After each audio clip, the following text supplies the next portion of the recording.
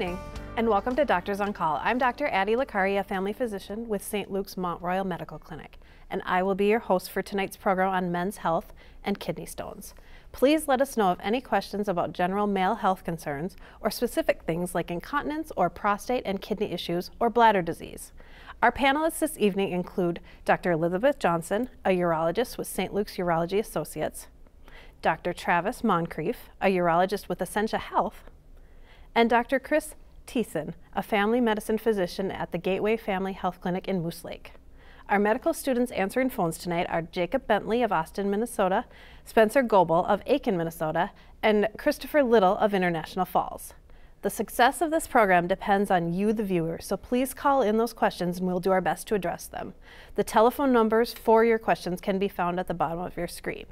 And now on to tonight's program.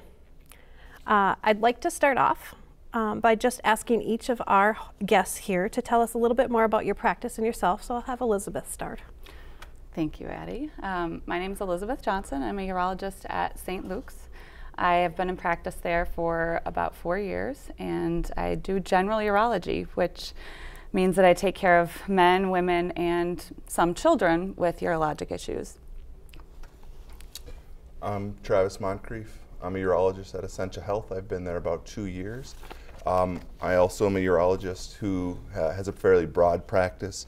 My interests include urologic oncology, so cancers of the urinary tract, treatment of stone diseases, and then issues with incontinence are things I specialize in.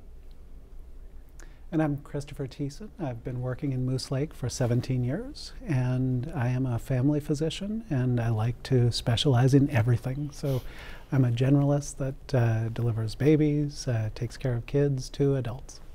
Thank you very much. We'll kind of start off with a hot topic here. Chris, why don't you tell us a little bit about PSA and general screening for prostate cancer and how you approach that with your male patients? Of course. So screening is always a decision that really varies depending on people's situation. And so we want to talk to people about whether it makes sense. If you're looking at general rules, it seems to make the most sense to do PSAs between ages about 55 and 70. But you also want to think of the health of the person, where if they're expected to live longer, they might be more likely to do screening. And if they're in pretty frail health, it might not make a lot of sense. I'd also like to give you a, sorry, go ahead. Oh, that's okay. Any other input from the urology sort of profession on this screening topic? So I think the urologist usually comes into play after the frontline screening has already occurred. So we're most typically seeing men who have an elevation or abnormality in their PSA. And oftentimes they've had multiple PSAs before they come and see us. When they come to us, generally it's my practice to review with the patient, how do we get here, why are we here, is it appropriate that we're here, and should we continue screening and move down this path of investigating the elevation in the PSA. So that's really first line from my perspective when I see someone with a concern. I would echo that same point.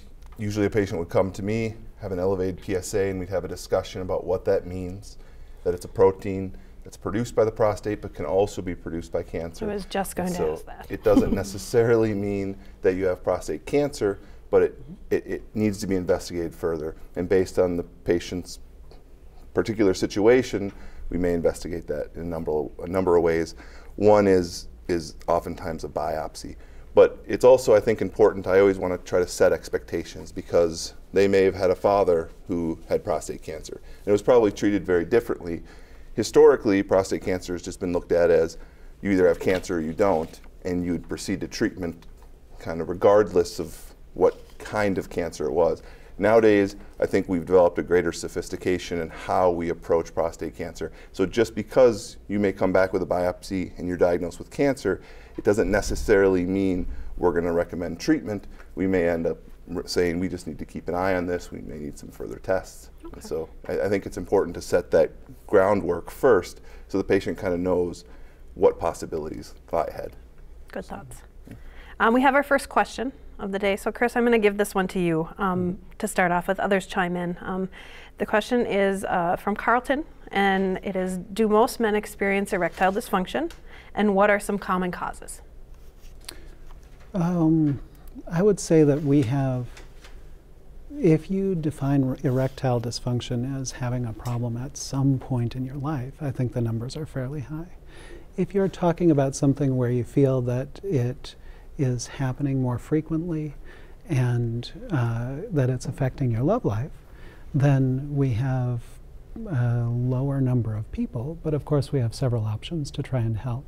And one of the first things that we try and do is figure out if the blood vessel function for the penis is working well, and trying to use medications that can help that. You also want to try and make sure if somebody's testosterone levels are okay and whether that might be affecting it. Travis, what other things affect erectile dysfunction outside of sort of the blood vessel issues? So the first and most common is the blood vessel issue, and then it's things that kind of contribute to narrowing of those blood vessels. Diabetes is a big risk factor. High blood pressure is a big risk factor for ability to attain erections.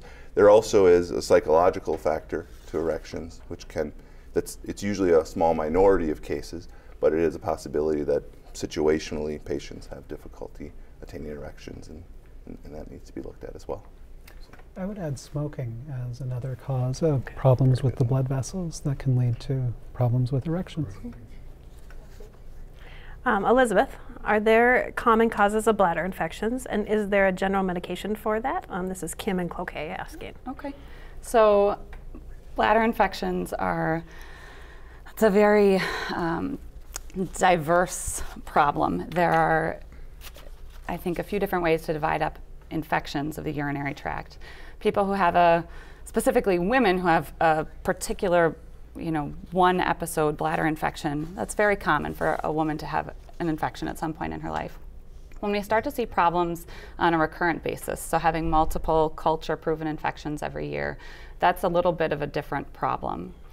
I should right now say when a male patient comes in with a bladder infection at any point, that's completely different and warrants further attention basically immediately. So with regard to the question, is there a particular medication or one thing that we do to help women get fewer infections? No, there's not a one-size-fits-all approach. It's, as I mentioned before, a very common problem for someone to have one or two or a sporadic urinary tract infection. When someone comes in with concerning findings of recurrent infections of the same organism or other associated symptoms with their bladder or elsewhere in their body, we will do a more thorough investigation. We try to avoid recurrent courses of antibiotics. That's harmful to people's health. We try to avoid antibiotics when they don't have proof of an infection on a culture. So I would recommend that anyone who's having issues with infections or anyone on the kind of front lines primary care seeing women or men with infections to be cognizant of the fact that not all infections are created equal, that anyone with a urinary complaint should be tested for an infection, but not just a quick urine check, an actual culture, and that will help us down the road if this is becoming a recurrent problem. And Travis, why do men and women get bladder infections at a different rate, or why are women more susceptible? So it's really based on the anatomy. In females, the urethra is very short, and so it's a much shorter distance essentially for bacteria to ascend into the bladder and to cause an infection. In males, the urethra is much longer, and so in males it's much less common to get urinary tract infections, and there's usually an underlying reason why. I have a question from Mark from Duluth. He's age 72, and he says that his general physician stopped doing a digital rectal exam on him at this age, and he wants to know why. So I'm wondering if you can address that. So yeah, so I think that the digital rectal exam, in addition to the PSA, is a yearly screening tool for prostate cancer. Typically, if there is not a specific reason to do the DRE outside of that, between those age ranges of 55 and 69 is when you should be getting a yearly digital rectal exam. Beyond that, it would be really situational if a patient was having other issues, blood in the urine, difficulty voiding, things like that, you may get a rectal exam, but you don't need a screening yearly exam. Okay. Elizabeth, I'll have you address sort of these two questions. I have Ren from Duluth and then an anonymous caller. The questions are regarding a sudden urge to urinate or neurogenic bladder. And so what stimulates sort of the bladder to want to urinate, and when can that go wrong? So if I'm interpreting the question appropriately, someone is talking about an urge to urinate when they think they otherwise shouldn't have to. And that can be caused by a variety of conditions. Most commonly, it's important to figure out, has the person actually recently voided? What are their voiding habits during the day? What kind of fluids are they drinking? Do they have history of infections or other anatomic issues with their urinary tract? And then going through basically to tie this into the neurogenic bladder piece of it, to try to answer two questions at once. When taking a history in someone who is having issues with urinary urgency, trying to sort out if there's some bigger picture issue. Do they have an issue with their brain or their spinal cord that could be sending the wrong messages to their bladder, or having it become more difficult for their brain to interpret the signals coming from their bladder? So these are both really broad topics, specifically urinary urgency, and we could certainly dedicate an entire half-hour or hour-long show just to that symptom. Okay. Chris, do you want to tell me a little bit about how you and your colleagues in primary care sort of approach kidney stones, and then sort of we'll pass it off to the urologist as far as further workup? Sure. The first thing is to try and make sure that somebody has them, because when somebody comes in with pain in their flank, it may be from a kidney stone or from some other cause. And so oftentimes something to do with an X-ray or CT would be the way to try and figure that out. Also looking at blood in their urine and whether they have a history of stones. We want to try and help that stone, and you can use medication that makes it a little bit more likely to pass, along with cutting down on pain. We want to try and find out if that stone is likely to pass, because sometimes even if you've had stones that passed before, you may have one that's a lot bigger and unlikely to pass. And then we want to think about prevention. So if you can catch that stone in a strainer and figure out what it's made of, sometimes we can help you not get one again. Okay. And when you see someone in the office, Travis, who's had a history of kidney stones, what approach do you take to talking with them about prevention or? So prevention is an important topic to talk about, and typically it starts with the composition of the stone. So not all stones are created equal. There's different compositions, and those are caused by can be caused by different underlying conditions.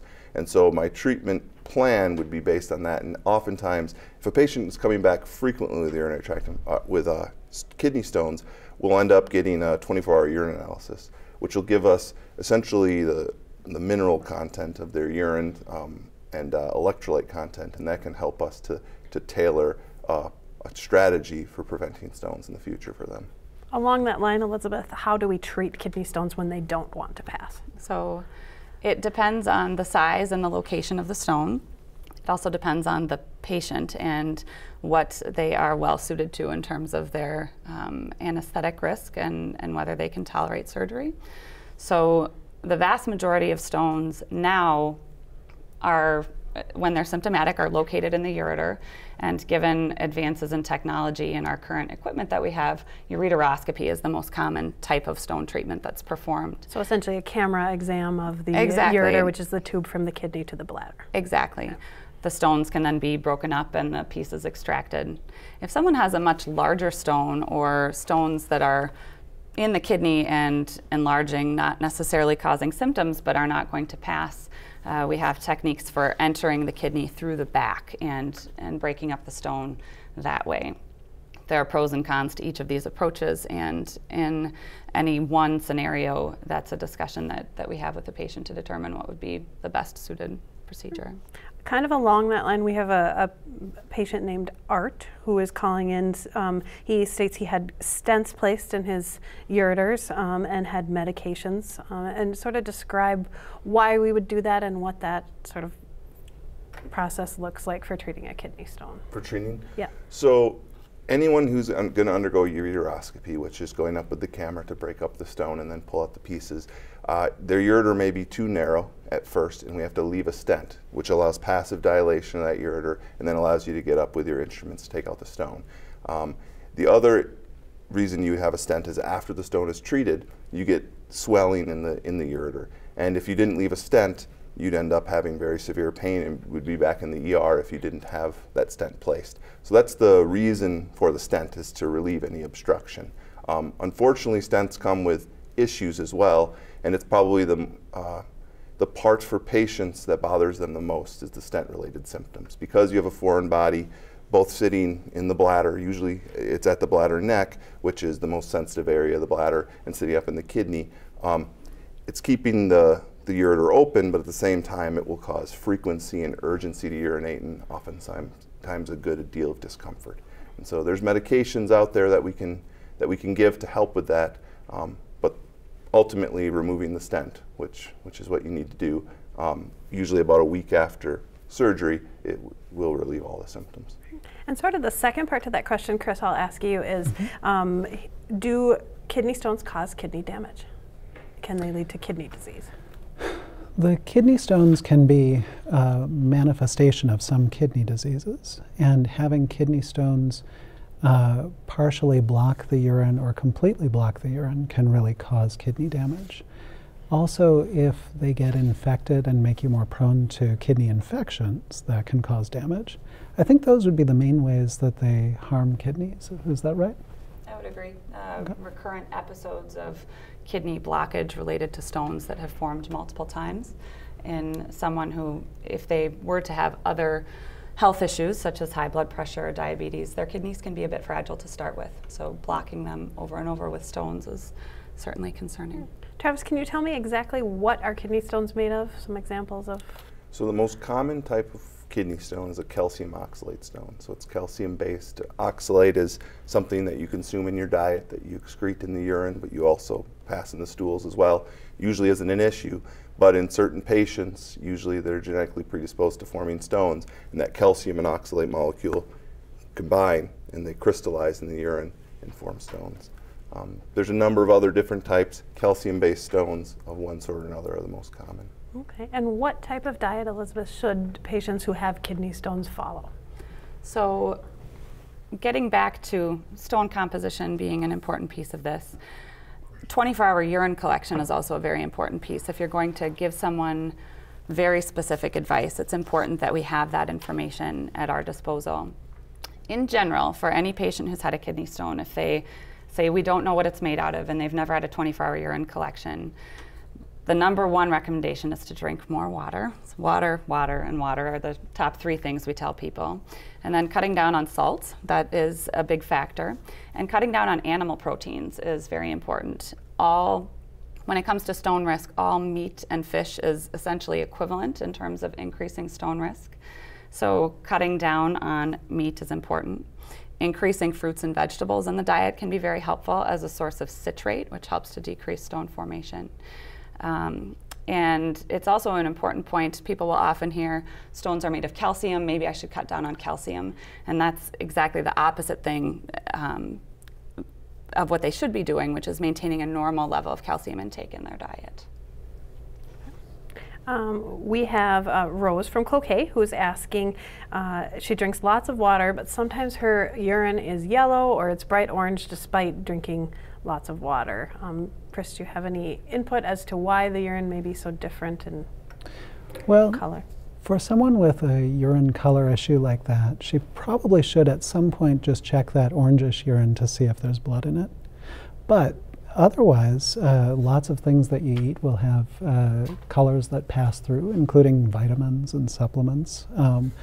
And you may be drinking fairly regularly, but sometimes you might cut back a little bit and have more yellow urine just because of that. Question for you, Travis. I have Christina in Duluth who wants a little bit of discussion regarding why women become incontinent, and probably best, how do we treat that sort of in medicine? So I would divide incontinence into three major reasons. Probably the two most common is a stress variety or an urge variety incontinent in females. Urge variety is you essentially have an overactive bladder that is contracting when you don't want it to, and that contraction will lead to leakage of some urine. The other issue is your external sphincter is a way that you stop yourself from leaking urine, and that you can develop laxity in the pelvic floor, which is what the external urinary sphincter is made of, and that laxity makes it so when you cough or sneeze or do something strenuous, you end up leaking a small amount of urine. Do we have treatments for women who have these issues? We sure do. Okay.